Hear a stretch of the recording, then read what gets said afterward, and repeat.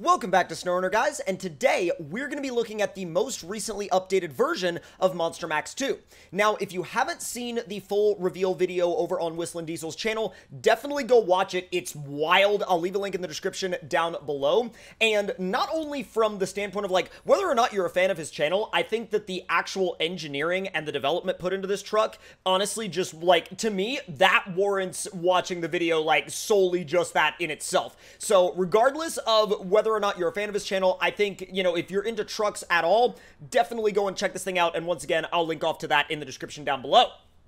Now, Monstermax 2 itself. Now, you guys have seen the in-development version of this truck on my channel before as a SnowRunner mod, but this version has almost all of the features that the real one now has. Now, the horn, which basically, if you guys watched his video, he has a horn, like literally a ship horn, a battleship horn, that it really isn't mounted anywhere. It's just connected to the dual air tanks right now. And it's extremely loud, and the creator of this truck will be adding that ship horn to this mod once he actually has a place to mount it in real life. So basically, once Whistling Diesel actually mounts that horn somewhere, Frog will update this particular mod. Now, the tires are modeled to be the same ones that they are in real life. The wheels are modeled after the real ones. The fuel tanks, or I should say the hater tier tanks, are modeled after the real ones, and he tried really, really hard to get all of the details as close as possible to the real one as he could. But without any further ado, or without any more rambling on, let's go ahead and fire this thing up, and we're going to take it through some tests out here on Remo's test course to see what it can do. And as you can see, there's that secondary rear-mounted LBZ Duramax in the bed to go with the one that is under the hood. So let's go ahead and fire it up and see what it can do. It sounds so good. I'm always such a big, I've always been such a big fan of this truck, mainly because I think it speaks to that, that little kid in me that loves monster trucks and always has, but this version of it really did take it to another level. So let's go ahead and get that HUD back on, and we'll go ahead and get to driving, because we do need some of those advanced functions, and let's see what this thing is like when you take it through the mud. Now, it's not a mud truck. Keep that in mind. It's not a mud truck, and it's not really, I feel like there are some people out there that would argue that it's like, well, it's not really a monster truck either, but at the end of the day, it's kind of its own category. It really has carved out its own category in the truck world for itself, and it really is just huge. I mean, literally, those shocks in real life are bigger than my leg. I mean, that's, now granted, I haven't stood next to this thing, but I feel like as far as, you know, watching this in videos and actually see people stand next to it, those things are bigger than, like, your average arm or your average leg. I mean, look at this freaking sway bar. Well, I say sway bar. I say sway bar lightly. It's kind of like it's a sway beam, more like. But let's see what this thing can do in the mud, and, well, here, you know what? Let's spool it up a little bit first, and go! Now, it's not going to be the fastest thing in the world, obviously. It's not designed to be. And honestly, one of Frog's biggest focuses when he was designing this truck is he wanted to make it pretty true to the real thing. And the real thing isn't going to be setting any land speed records. It's not going to be, you know, blasting down a road at 200 miles an hour. That's not what this truck was designed for.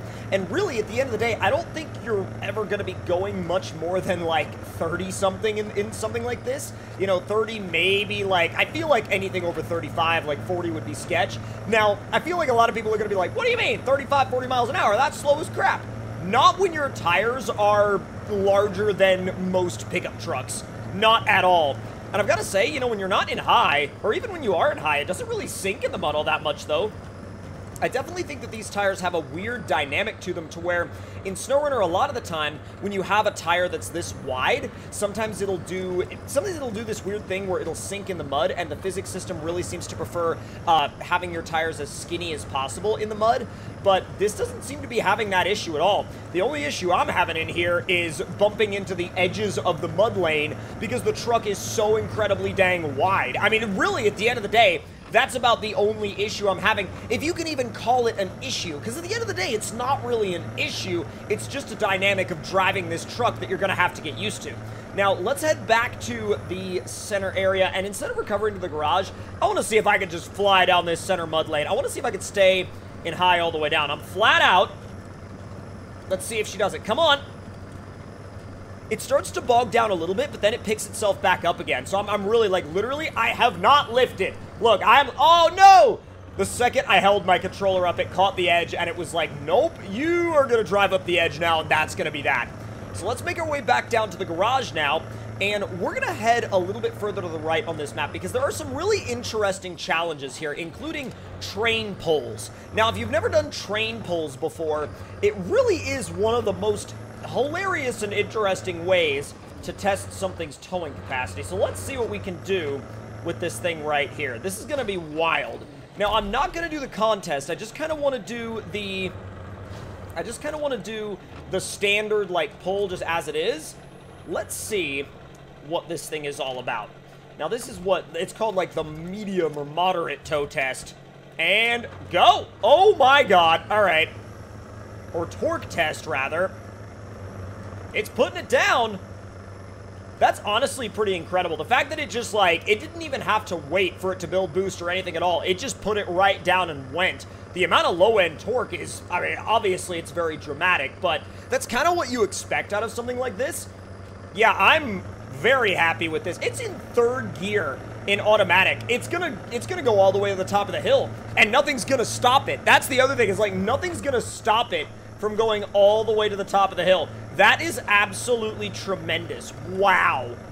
Okay, I'm very pleased with that. Let me disconnect that. It's probably going to keep... oh, what? The physics turned themselves off. Okay. Well, I figured it would keep on going, and I wanted to see if it would, like, smash into the other end, but, like, let me see if I can push it back down. Apparently this works. It's, like, half skateboarding the train. I did not realize that would work, but I'm also actually really pleased that it did. All right, let me get around you, and I'm going to head back down to the bottom of the hill. And see, you know, when you get into it, even downhill, it's not mind-blowingly fast. It's fast for what it is, but it's not setting any, you know, SnowRunner speed records or any speed records in any form, really, at the end of the day. But I think that's part of the beauty of it, because it was designed in some way around what the real one would be like. So let's see what this one is all about. Easy. Heavy torque test discovered. Let's see what you can do here. I feel like at the end of the day, this is going to be a little more sketchy, but I'm all about sketchy. And let's pull it up a little bit beforehand. Drop it. Pull the front axle off the ground. Come on. But really, it's still not complaining. There's second gear. I'm still flat out, by the way. I have not lifted, and I don't think I'm going to be lifting at all. Dude, this is just like rolling right out. It doesn't even care anymore. That's amazing. I mean, it made such short work of that. I didn't expect it to make that short work of it. I expected it to struggle at least a little bit on the heavy haul test, or like the heavy tow test, but that is like, that's amazing. That's gonna bump into me, isn't it? Stop. I want to see what this looks like with the HUD off. I feel like that would be, oh, that would be an even better view. All right, you're gonna, oh no. The rolling down the hill is what's gonna get me, isn't it?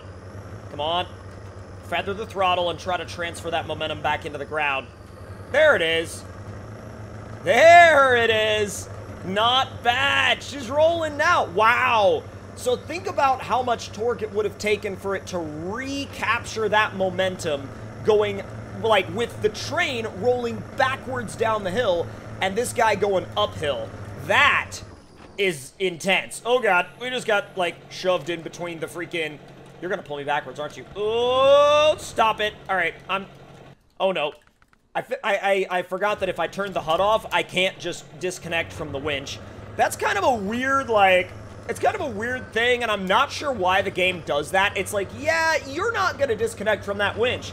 And I'm like, you sure about that? And the game's like, oh, I'm sure about that. All right, let's go ahead and get this thing repaired and refueled, and we'll get it down to the end of the hill right here, and we'll go on to the final obstacle course. Now, if you guys haven't checked out this map, I highly recommend doing so. It's called Remo's Test Course, and a lot of the obstacles on this map are a really good way to gauge kind of where your truck sits, not only in terms of performance, but in terms of mud capability and, you know, crawling capability. And whoa, we got some more testing out here.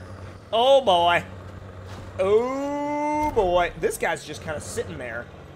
Yeah, that guy's just kind of sitting there, which is going to be kind of weird because, I feel like I'd be able to drag this thing right up the hill, like, no questions asked. Literally, I feel like you could probably just hitch right up to it and go. in high. Yeah, dude, the trailer legs are still down. The trailer legs are literally still down, and it doesn't even matter. It acts like it's not even back there. And disconnect from that. I'm gonna go ahead and steer out of the way of that. Why did it say I discovered another disassembled 770G? That doesn't make any sense, because I just discovered both of those a second ago. Yeah, okay. That's kind of weird. Oh, the on-pavement performance of these tires is kind of strange, but they're so wide that it makes sense as to why the physics system is probably a little bit unhappy about them, but I'm not really worried about that at all.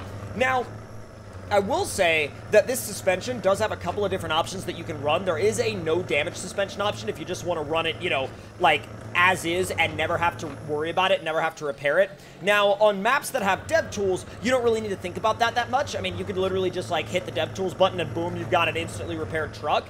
But, I mean, at the end of the day, it can get a little bit frustrating, though, whenever you're driving through, like, a random area and you hit a, you know, a small shrub, and the game is like, you've got damage for that. Whoa! There's a fast gearbox in here. I didn't realize that was in there. We're gonna have to play around with that again sometime soon, because I want to see what that is actually all about. I didn't even realize that there was a fast gearbox in there. Alright, so this course, I do want to try and time, because I'm very curious as to what it can do. So let's see. Let's go and get you lined up. We'll back it up. Go ahead and flip that. And go! Come on! Now, I'm sure that I could get a much faster time with the speedy gearbox, but kind of want to see how it does in base spec. I know I say base spec lightly, because there's nothing base spec about Monstermax 2 in any way, shape, or form. But I'm going to make, I think, a run around the side right here. The weird part about that one is the fact that it barely fits on one of those ramps, so you kind of have to be really careful, like, how you attack it. Otherwise, it will just catch on the side and turn you over, flip you around, something like that. But let me keep it in high for the back half of this course. The back half of this course is a little weird, but let's see what you can do. Let's see if it'll stay in high in the mud. This mud is pretty thick. That's pretty good. Actually, Frog did a really good job of figuring out how to keep these big tires from sinking. Because again, with the SnowRunner physics system, really wide tires like to sink in mud for whatever reason. The game is, like, not a fan of super wide tires, but he definitely figured out how to code these in a way that they wouldn't do that. All right, let's make our way down around these rocks. Oh, it's like, it's turning the truck in a weird direction. It's gonna set a good time, I'm sure, but, you know, in comparison to something like a super overpowered crawler, it's a little out of its element here, but this truck really can do just about everything, and I think that that's part of the genuine beauty of it. But boom, that is across the line. Minute 17 seconds, which really is kind of, again, in a class of its own. It's not necessarily going to be as fast as some of the crazy, you know, overpowered crawler vehicles, but in comparison to other monster trucks, I mean, again, there's not much you can compare this thing to. Now, if you guys enjoyed this look at the updated Monstermax 2 and SnowRunner, make sure to let me know your thoughts and opinions in the comments below. Hit that like button if you enjoyed, subscribe if you're new, and I'll see you guys next time.